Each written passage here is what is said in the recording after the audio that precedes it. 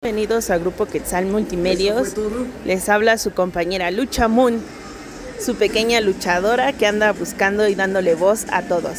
En esta noche está un compañero locatario para hablarnos acerca del próximo aniversario del Mercado Jamaica, que va a ser en el mes de septiembre, si no me equivoco, el 23. Y bueno, como siempre, el tracalerío por delante. A ver, dígame, compañero, ¿qué es lo que van a hacer para el aniversario? Hola, ¿qué tal? Buenas noches, un saludo a toda tu audiencia. Soy locatario del mercado de Jamaica. Pues bueno, básicamente estamos peleando las injusticias de esta asociación que está sufriendo en cuestión de un aniversario que no es precisamente necesario, no es un aniversario que bueno, cada año se festeja nuestro mercado, ¿no? Por tantos años de tradición que nos ha dado. Pero yo creo que en estos tiempos en donde las ventas han bajado muchísimo, mucha gente ha fallecido por lo del COVID, yo creo que lejos de un aniversario, yo creo que estamos como más necesitados de otras cosas que son prioridad como el mantenimiento de nuestro mercado, ya que en estos tiempos ahora ya que vienen los tiempos de lluvia, pues la verdad es que estamos sufriendo mucho por las goteras, por las inundaciones. Nos hace falta, yo creo que un poquito más de coherencia en cuestión de que la gente, bueno, en este caso los compañeros de la asociación se pongan a pensar si lo que realmente necesitamos en estos tiempos es un aniversario o es el mantenimiento a nuestro querido mercado, ¿no? No solo en cuestión de techumbres, de goteras, sino también en instalaciones eléctricas, ya que hemos sufrido varios incendios en menos de un mes, han sido como 10 incendios, entonces imagínate, eso es preocupante y alarmante no solo para mí, sino para todos y cada uno de nosotros que estamos dentro de la asociación, y también para sobreguardar al cliente, ¿no? Porque el cliente también debe de ser primordial en este su mercado Jamaica. Pero pues básicamente es eso, es el desfalco de los recursos que se recaudan en el mercado respecto al aniversario, que son millonadas, entonces no sé cómo tú lo veas. Bueno, estoy aquí de visita y veo que está lloviendo y hay muchas goteras, pero el año pasado, que fue el 2022, ajá, hubo 9 incendios, me comentabas, pero yo veo en la televisión y noticias nomás reportaron 6. ¿Me equivoco? No te equivocas. Desgraciadamente yo no sé qué está pasando también con las autoridades. Sedeco, ahora sí con gente del Congreso también que son partícipes de esto, que se puede decir que es una forma amañada de dar información y ahora sí que mentir sobre cosas importantes, que es lo que está pasando dentro de nuestro mercado, ¿no? Porque ellos dicen que son 6 incendios y que nada más son 320 locales, cuando en realidad el mercado está conformado por 1,312 locales, más aparte estibadores, ambulantes, productores, que alrededor son más de 5,000 familias las que estamos en este mercado. Y pues es más ilógico que Sedeco y Protección Civil solamente den un dictamen de 230 puestos, cuando en realidad no son 230, son 1,312. Wow, porque las cooperaciones para el aniversario son obligatorias, no son opcionales. Yo he escuchado también de otros locatarios que son obligatorias y son 500 pesos. Entonces, 500 pesos por 1,200 locatarios, 1,312 locatarios, ¿de cuánto dinero estamos hablando? Millonadas. Y no, déjame decirte que no obstante que ahorita ya no son, como tú dices, ¿no? Lo hacen obligatorio, pero no es obligatorio, porque en los estatutos o en el reglamento de mercado, como concesionarios, estamos solamente obligados a pagar el uso de piso, que es el que nosotros estamos ahora sí que ocupando. En cuestión de aniversarios, pues bueno, eso no es obligatorio, solamente se toman en cuenta decisiones, pero decisiones que a socios, que soy yo, bueno, en este caso que yo te puedo hablar de mí, nos excluyen de tomar decisiones y por alzar la voz ya no nos toman en cuenta, nos dicen que ya no somos socios. Pero para el aniversario ahí sí nos toman en cuenta y dicen que ahora ya no son 500, ahora déjame decirte que según se están tomando las decisiones de 800 pesos a 1000 pesos. Imagínate entonces de cuánto dinero estamos hablando, que no es obligatorio, pero pues bueno, lo hacen disque obligatorio. Obligatorio para algunos compañeros que tienen romerías, para ellos sí es obligatorio, porque si no lo pagas, no te dan tu lugar allá afuera de vendimia, que es muertos y diciembre. Pero estamos hablando de que son, imagínate, son 1312 locales. Ajá. 1312 locales. Entre 800 que es a lo que ya quieren dar, bueno, que se pague esta mensualidad de este año, de este aniversario, estamos hablando de 1,049,600 pesos. Sin contar entradas de sanitarios, que tenemos 2 entradas de sanitarios, poniente y oriente.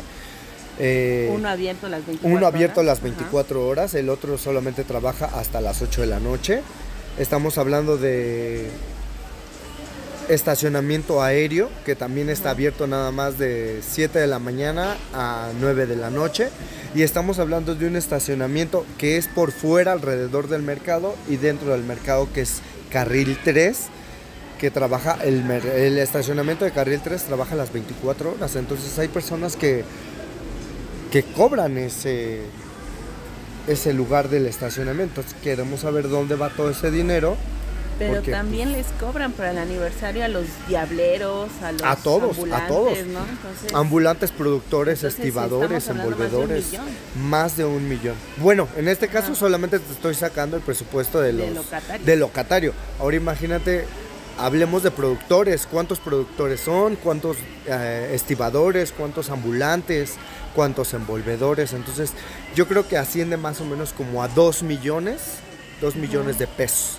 Entonces imagínate, no es que realmente necesitemos un aniversario. Yo creo que lo que necesitamos más es un buen mantenimiento, un buen acomodado de cableado para las instalaciones, ya que nuestra luz, bueno, pues la verdad es que pésimo servicio en cuestión de luz, y que supuestamente también se paga, pero pues a mí no me ha quedado claro, porque según la alcaldía, él paga el 25%, y nosotros, bueno, como locatarios, con el pago de uso de piso, se supone que se paga el otro 50%. Entonces yo quisiera saber, supuestamente se pagaban 25,000 pesos mensuales. Entonces si hacemos la cuenta que son 12 meses, y entonces ¿por qué el servicio está pésimo, ¿no? Entonces ¿por qué se ha quemado tantas veces el mercado con cuestión del cableado de la parte de la techumbre de todas las naves? Porque pues es donde se ha quemado. Pero entonces aquí hay una contradictoria. A ver, está el pago del uso de piso y se dice que se paga la luz, pero el reglamento de mercados dice que ningún mercado a nivel nacional paga ni luz ni agua, solamente conforme a la ley, lo que es el ante Hacienda, tengo entendido, lo que es el piso, el uso de suelo. Entonces ahí, ¿por qué a ustedes les cobran la luz? Son 200 pesos diarios, tengo entendido.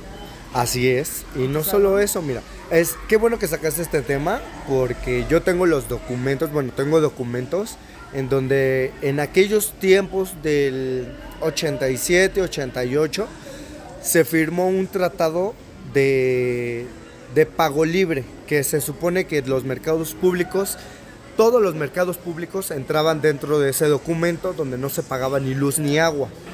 Pero cuando en algunos mercados se peleó la autoadministración, se quedó que con los recursos que se recaudaban se iba a pagar. Pero como en este caso los mercados en autoadministración pelearon por entrar dentro de ese sistema junto con todos los mercados públicos que no eran de autoadministración, entramos dentro que no se iba a pagar. Entonces eso es lo que también es, qué bueno que tocaste este tema, porque es mi gran duda, ¿no? Siendo un mercado en autoadministración o no teniendo autoadministración, se firmó un documento en donde no se iba a pagar. Entonces, ¿cómo es que si se paga, nos están cobrando cuando está de por medio ese documento, que todavía sigue vigente? Entonces, ¿dónde está esclarecido todo ese dinero que supuestamente se paga? Y al final de cuentas, hay un documento que dice específicamente que mercados en autoadministración entran con mercados que no tienen autoadministración. Sí, exacto. Porque entonces quiero pensar que cuando vienen grandes grupos, como es la Sonora Dinamita o el otro grupo que vino también antes de la pandemia fuerte, que fue la Sonora Dinamita, si no me preocupo, y otra, la Santanera.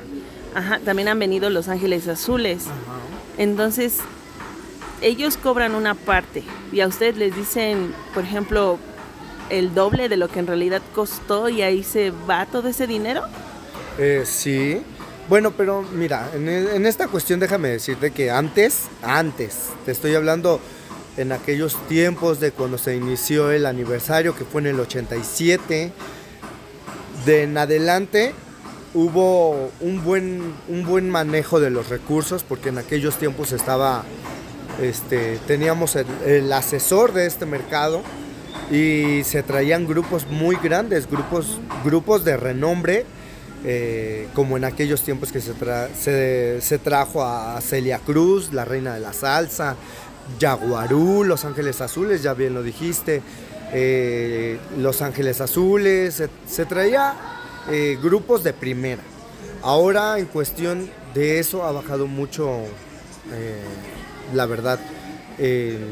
Ahora sí que el renombre de los grupos que han traído, en este caso Los Gatos Negros o Sonidero, Grupo Orquesta, que yo ni los conozco en realidad, y que al final de cuentas te dicen que ellos cobran una cantidad astrótefe de que la verdad, según ellos, ya no hay recurso, y la verdad se me hace de verdad una ridiculez el decir que te cobraron 400, 500, 600 mil, cuando en realidad el grupo ni siquiera lo conoces, ni es conocible, ni es vendible. ¿Por qué? Porque yo ni siquiera los conozco. Y para la cantidad que ellos cobran, pues yo creo que no es como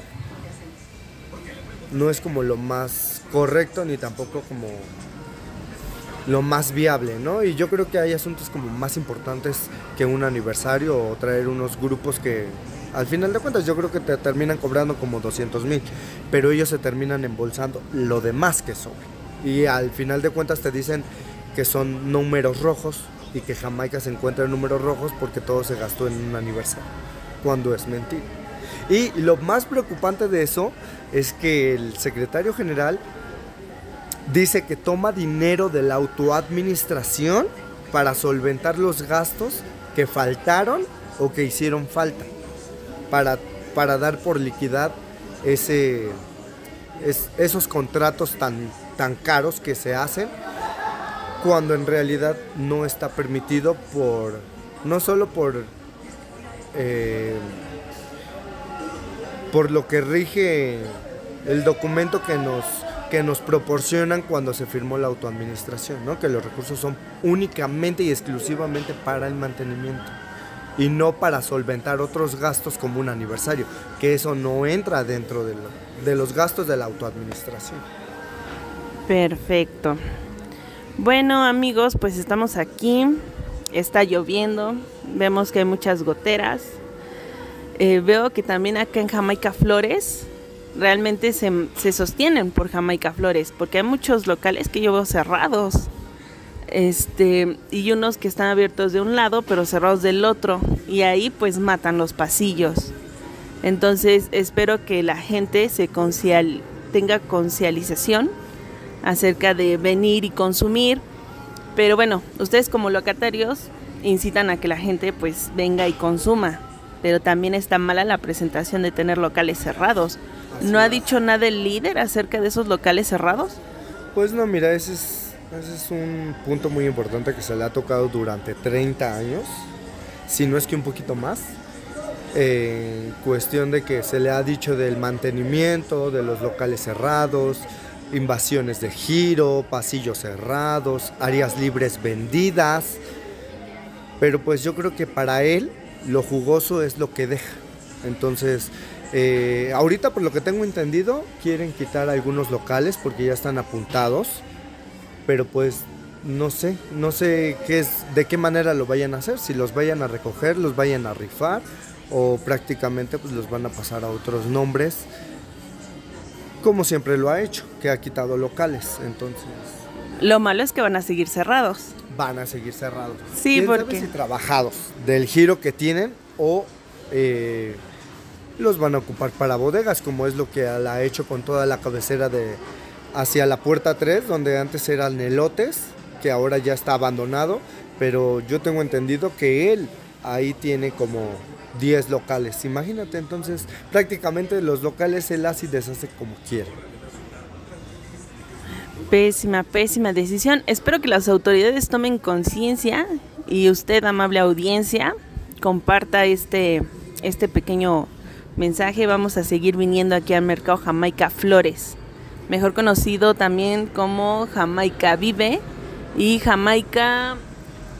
Es Mercado Jamaica Vive y nuestra asociación es Jamaica Siempre Vivirá.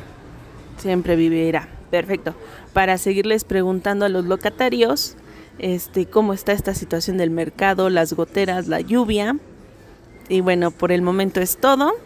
Suscríbanse, compartan este mensaje y nos estaremos viendo el día jueves. Nos vemos. Buenas noches. Hasta luego, un gusto y estaremos aquí informándoles.